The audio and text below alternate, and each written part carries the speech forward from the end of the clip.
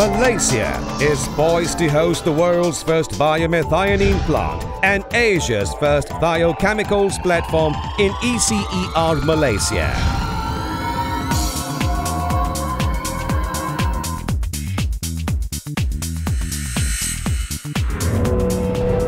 Located in Kerteh Biopolymer Park within the ECER Special Economic Zone, the project is a collaboration between the State Government of Terengganu, East Coast Economic Region Development Council, Malaysian Biotechnology Corporation Sdn Bhd, South Korea's CJ Shilji-dang, and France Arkema.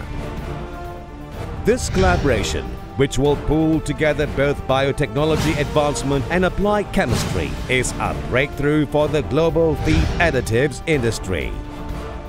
CJ Shilji-dang is the global food and biotechnology company leading the world in industrial biotechnology. CJ intends to renew the earth by reducing carbon footprint and producing environmentally friendly bioproducts.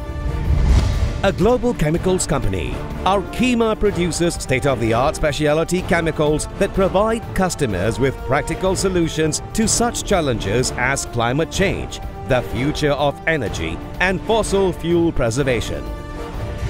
This unique integration and smart partnership between CJ and Arkema is expected to generate 20 billion ringgit in cumulative sales by 2020 and provide employment opportunities to 500 local knowledge workers.